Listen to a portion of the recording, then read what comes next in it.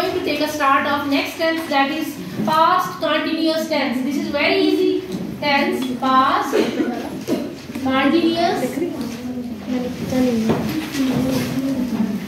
tense. Okay, past continuous tense. This is your tense which we will discuss today. Recognition is very important. How to recognize this type of sentence? Recognition. We have to focus on the recognition. The sentence will be ended. The sentence will be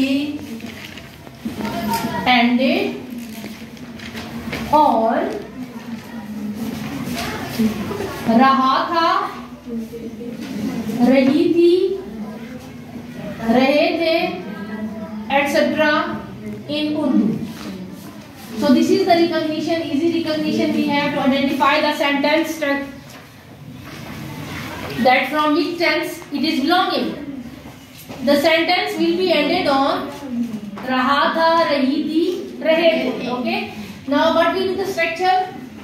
Structure we are going to discuss now. Structure. In structure we will say that what? Use of was and were.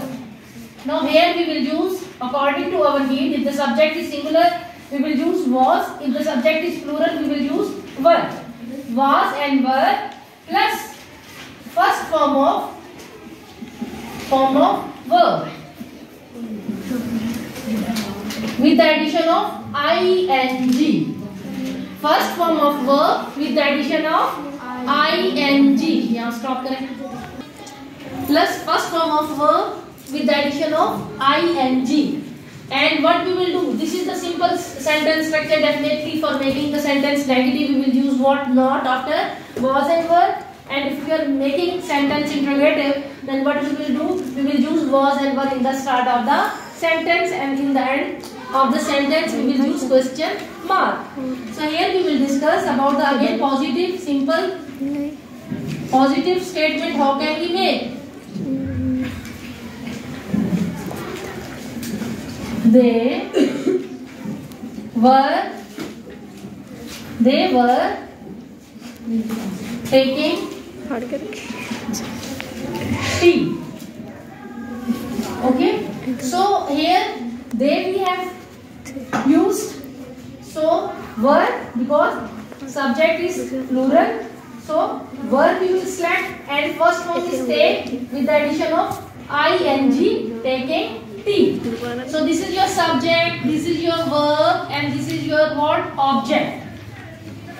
Now let's discuss about the negative sentence. Negative. How can we make this sentence into negative? They were not. As we have decided that we will use what? Addition of only not. They were not taking tea. Okay. This is negative sentence. Then what about the interrogative? How can you make this sentence into interrogative? How can you convert it into a questioning sentence? Interrogative sentence, we will take what? Were in the start. We will use were, auxiliary verb. Were they taking tea?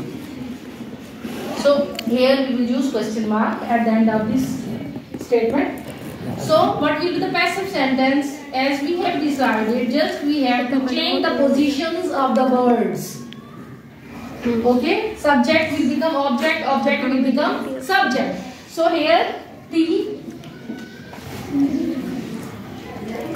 Here we have used what? Were, because the subject was plural, but T is singular subject.